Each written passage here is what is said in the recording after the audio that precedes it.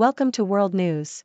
The content of the briefing includes: Ukraine's new drone submarine will finish off Russia's battered Black Sea fleet. A Putin friend in Slovakia could disrupt the EU. Republican donors turn to Nikki Haley as best candidate to beat Trump. Tory MPs criticize Sala Braverman's alarmist speech on migration. Travis King touches back in US after being expelled from North Korea. Ukraine's new drone submarine will finish off Russia's battered Black Sea fleet. Telegraph.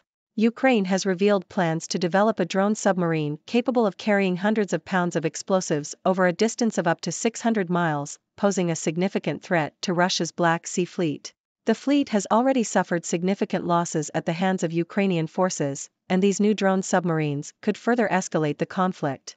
The Black Sea Fleet is unable to receive reinforcements from the rest of the Russian Navy, as Turkey controls the Bosphorus Strait and has not allowed any warships to pass through since Russia's war on Ukraine began in 2014. A Putin friend in Slovakia could disrupt the EU. Reuters breaking views.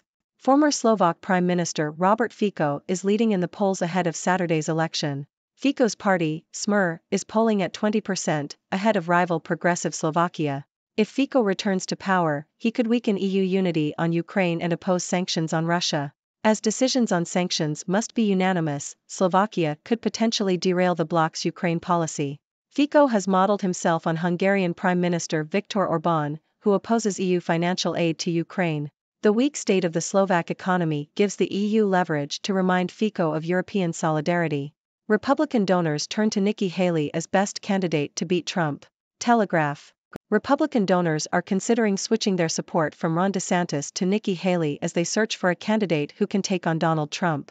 Impressed by Haley's recent campaigning and performance in the debates, donors are keen to donate to her campaign. Haley is seen as more electable than DeSantis and has gained popularity with her strong general election pitch. However, even if she overtakes DeSantis, she faces the challenge of beating Trump, who is currently leading the Republican field by a wide margin.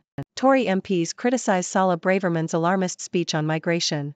The Guardian. UK Home Secretary Sala Braverman has been criticized by Conservative MPs for suggesting that being gay or a woman and fearing discrimination should not be enough to qualify as a refugee.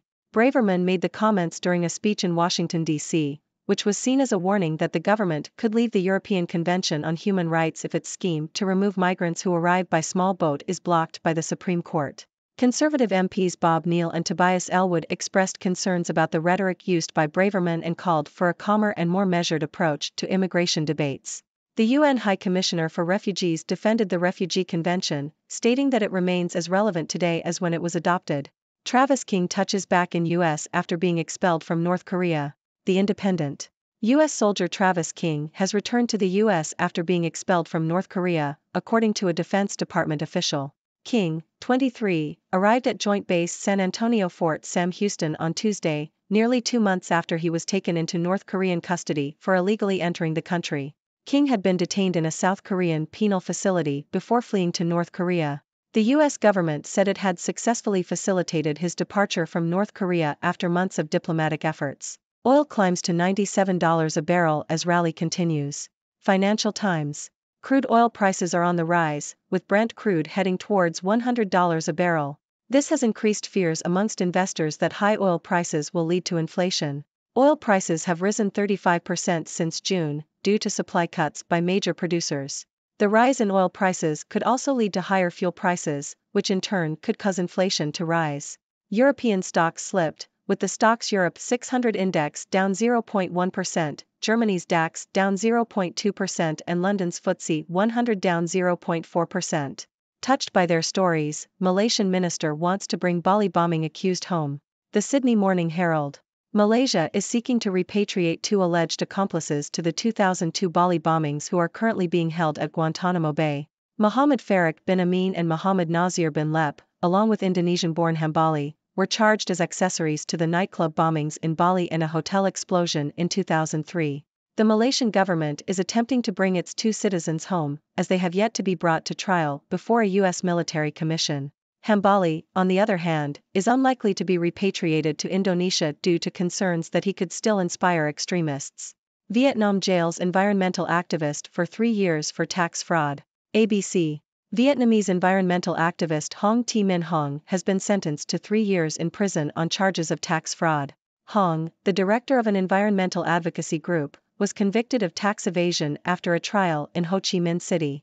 She was accused of dodging tax payments worth 6.7 billion dong, $430,745, between 2012 and 2022. Hong was also fined 100 million dong.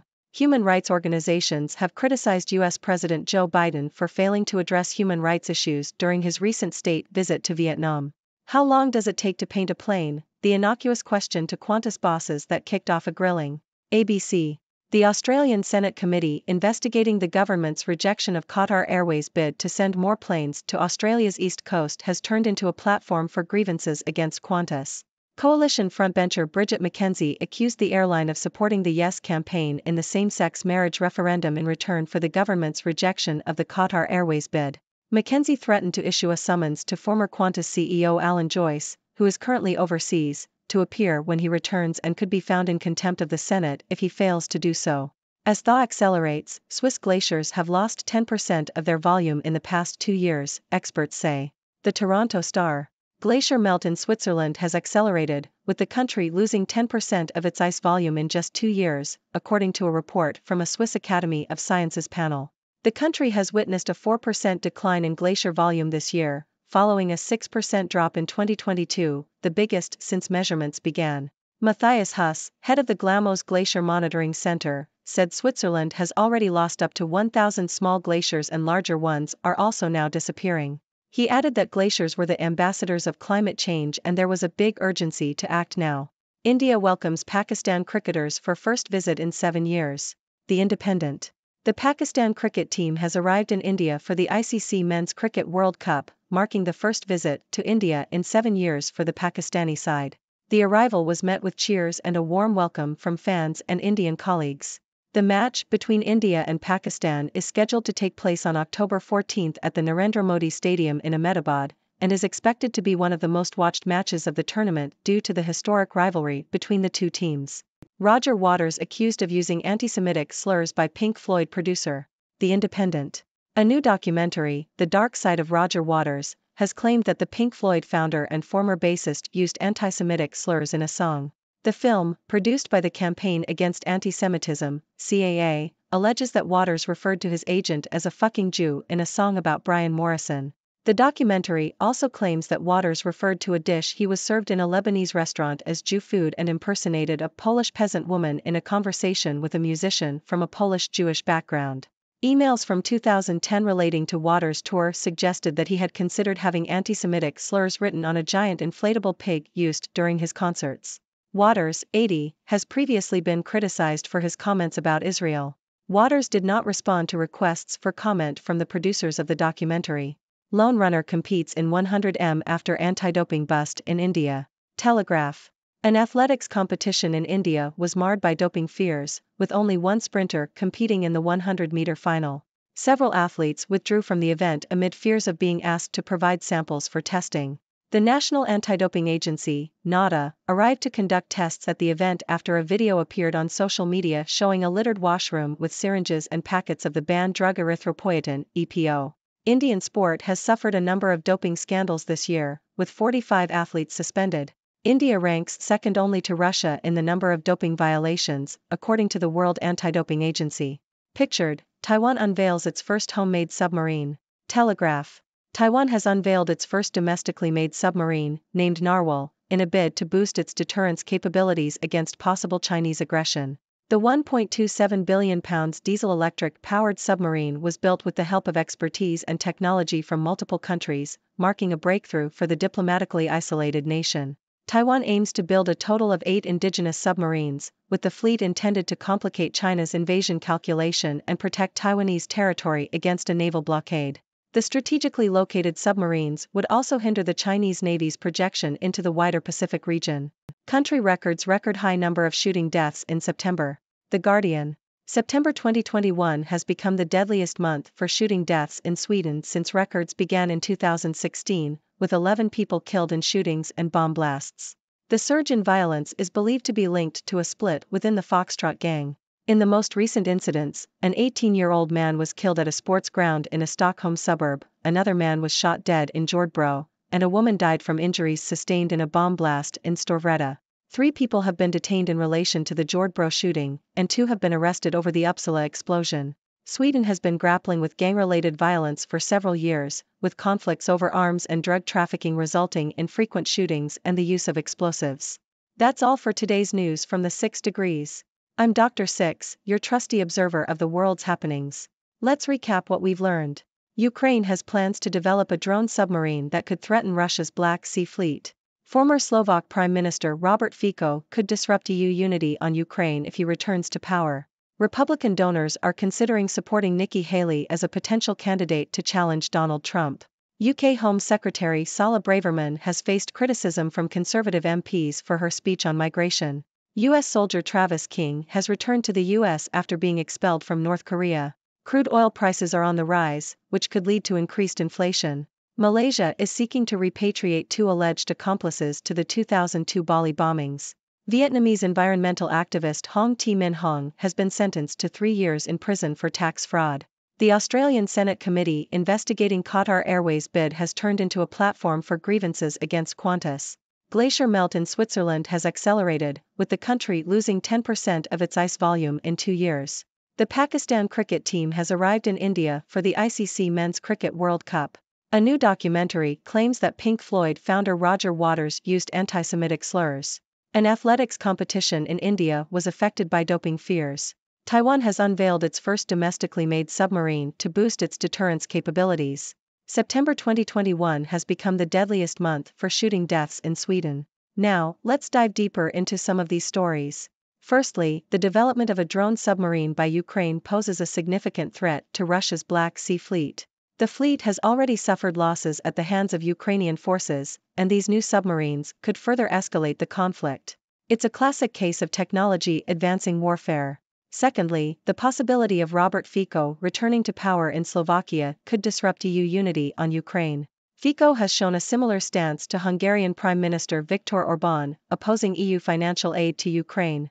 This raises concerns about the bloc's ability to maintain a united front in its Ukraine policy. Next, Republican donors are considering switching their support from Ron DeSantis to Nikki Haley as they search for a candidate who can challenge Donald Trump. Haley has gained popularity with her strong general election pitch, but she still faces the challenge of beating Trump, who currently leads the Republican field by a wide margin. It's a tough race, but anything can happen in politics.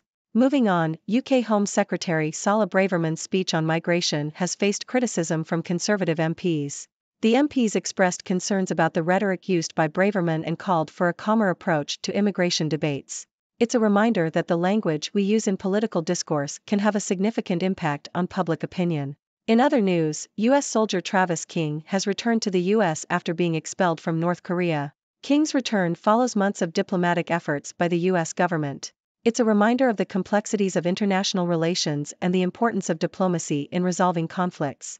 Lastly, the acceleration of glacier melt in Switzerland is a stark reminder of the urgent need to address climate change. Glaciers are the ambassadors of climate change, and their disappearance has far-reaching consequences.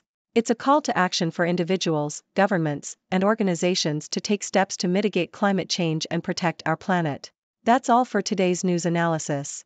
I hope you've enjoyed our journey through the latest headlines. Now, it's your turn. What are your thoughts on these stories? Do you have any questions or comments? I'd love to hear from you. Remember, in the 6 degrees, no topic is off limits. So, share your thoughts and let's keep the conversation going. Thank you for tuning in. The content above showcases the latest briefing reports and analytical synopses, thoughtfully curated by the 6 Do team. These insights stem from a wide array of reputable media outlets, think tanks, government sources, and specialized experts worldwide. We encourage you to explore these sources for a comprehensive perspective. Keep in mind that while the content may not always align with the official standpoint of 6 Do Brief, it's not meant to be taken as absolute directives for decision-making. Comprising seasoned media professionals, learned scholars, and accomplished scientists, the 6 Do team embodies a trailblazing, fully independent media entity. To customize 6 Do Brief to meet your professional needs, you have the option to subscribe to a diverse array of briefings on our website, 6dobrief.com. Regardless of your location, you can conveniently receive 6 Do Brief via email.